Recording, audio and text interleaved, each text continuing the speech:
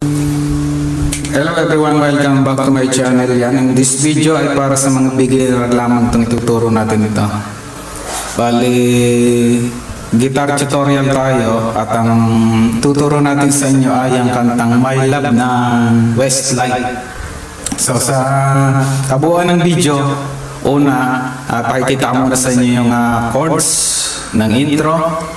And then, i-play natin, then chords ng verse, then i-play natin, then chords ng chorus, i-play natin, and then chords ulit ng second verse, play natin, then chorus, and the last chorus, i-play natin.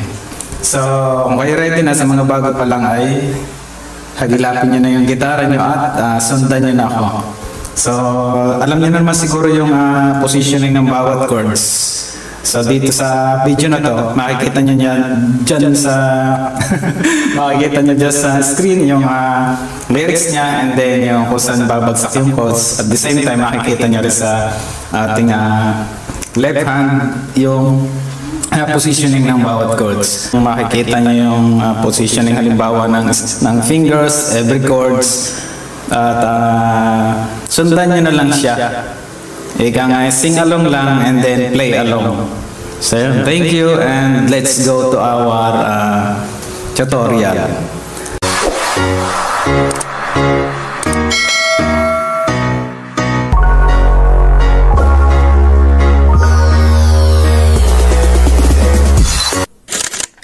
So, tulad ng sinabi ko kanina ay bawat part ng ituturo natin ay uunahin natin yung chords.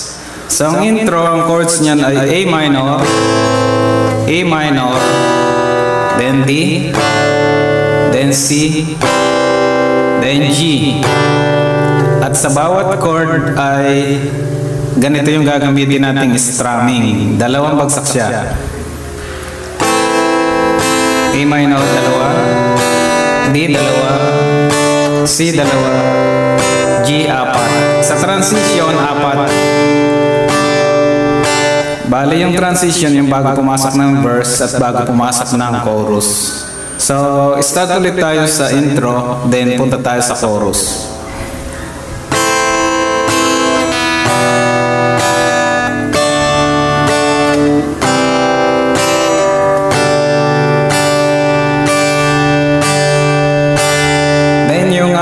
Verse chords, yan nakalagay sa screen. Sundan nyo na lang yan. Tapos makikita nyo sa lyrics kung saan babagsak yung mga chords niya. At the same time, yung positioning na ating left hand ay mapapasabay doon sa bawat chords na babagsak sa lyrics na kakantahin natin. So yan na yung verse na chords, and then sing along tayo. An empty street, an empty house, a hole inside my heart. I'm all alone, the rooms are getting smaller. I wonder how, I wonder why, I wonder what they are. The days we had, the songs we sang together, oh yeah. And all my love, I'm holding on forever, reaching for the love that seems so far before. Ayun yung transition. So pagpunta natin sa chorus, first chorus niya ay ito yung chords ulit niya, yan yung chords structure, no? So sing along ulit tayo. So far, so I say a little prayer and hope my dreams will take me there, where the skies are blue, to see you once again, my love. Overseas from coast to coast, to find the place I love the most, where the fields are green, to see you once again, my love. 3, 4. And then sa second verse, verse, ganun ulit. Yan, chords structure. Tingnan nyo na lang ulit. Nangalay na yung ating balakang. And then ito yung second verse. I try to read, I go to work, I'm laughing with my friends, but I can't stop to keep myself from thinking, oh no.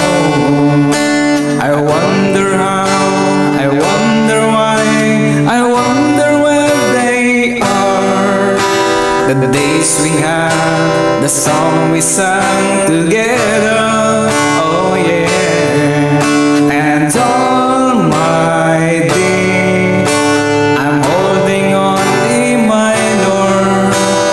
A minor, love that seems so deep. 3, 4. So nasusundan ba? After ng second verse ay second chorus ulit tayo. Like what I have said, nariyan yung ating chords structure ng chorus. The same pa rin siya sa first structure ng first chorus.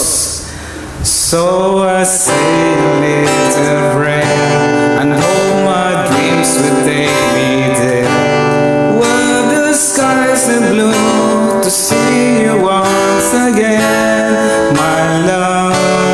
Overseas from coast to coast, to find the place I love the most, where the fields are green, to see you once again. Pagdating sa second chorus na yan, may bridge tayo. So chords ng bridge yan, may iba na konti, madadagdagan. Magkakaroon tayo ng B major. Yan. So yung B major medyo mahirap-hirap din. So nakabari yung first finger natin sa second fret, and then si pinky, yan, dyan siya sa second string ng 4th fret, and then si ring finger nasa 3rd string ng 4th fret, and then si middle finger ay nasa 4th string ng 4th fret. So yan yung B. Alam ko, alam niya na rin to. So medyo mahirap lang patunugin talaga, kahit ako nahihirapan kasi malalaki yung daliri ko at hindi siya nagri-ring lahat halos. So ito yung bridge. To hold you in my arms, to promise you my love, to tell you from the heart, you're all I'm thinking of. Yung solo.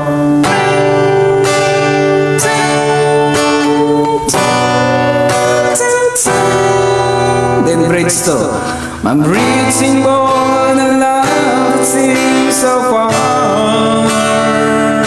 So kahit yung bridge, my second bridge, A minor, C, D. Kasi kaya medyo ganan yung bridge niya, tataas na yung ating last chorus. Maiiba yung structure ng chord progression niya. So yung last chorus ay D na siya, D. Then A. Try natin buuin itong last chorus na mataas. So I say a little prayer, and all my dreams will take me there, where the skies are blue, to see you once again, my love. Overseas from coast to coast, to find the place I love the most, where the fields are green, to see you once again, my love. Say a little prayer, it must be love, my dreams will take me there, where the skies are blue, to see you once again.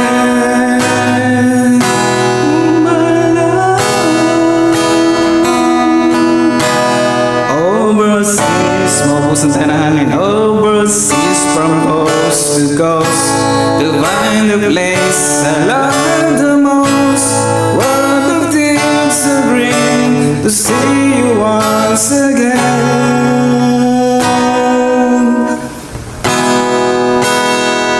my love. yung suma nun. Medyo sumablay lang tayo. Nawala sa concentration. So, yun, salamat at makikita nyo naman yan. Kung gusto nyo makita talaga yung mga chords niya, yung ginagamit ko kasi ay application sa Guitar Song. May da-download nyo rin yan sa Play Store. So pwede nyo sundan, hanapin nyo lang ng My Love. At yung strum, ganun-ganun lang. Kahit ako nag-aaral pa lang din na tugtugin itong mga kanta na may hirap na to. So, strumming lang, bagsakan lang na gano'n, nakakaya natin. So, salamat at sana sa mga beginner ay nag-enjoy ka sa panonood.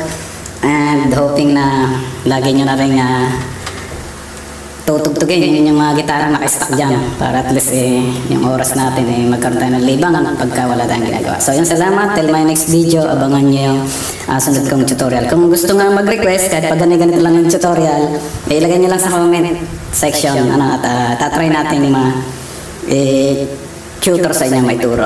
So, salamat ulit ng marami. God bless. At pag na-perfect ito, saka na siguro tayo mag-song over.